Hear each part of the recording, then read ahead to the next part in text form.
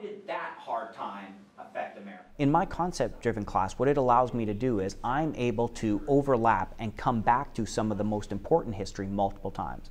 So we've studied the Vietnam War as a product of the fear of the Cold War and our post-World War II reactions. We talk about the Vietnam War as a stimulus to the dissent and another form of dissent that breaks out in the 1960s. Now we're covering the Vietnam War as a response to foreign problems in our modern foreign policy. And so it allows us to really nail in on some of the more important events and come back to them in really authentic and applicable analysis. And it also allows us to differentiate that content for the higher level thinking students.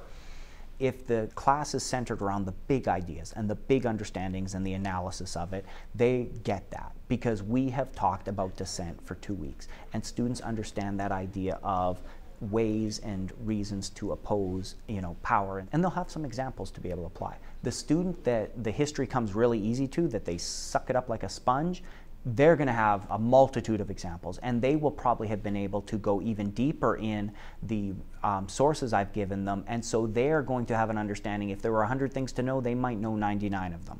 Now the student that it doesn't come that easy, rather than trying to make them remember those 99 things, I got them to remember the most important idea. They know the idea, they know the application of that history, and that's where that personalization comes in a little bit, that I'm going to set the base of what I need you to know. You can do that. And if you just do the baseline all along, that's fine. You're going to walk out of here with a really good understanding of the importance of history.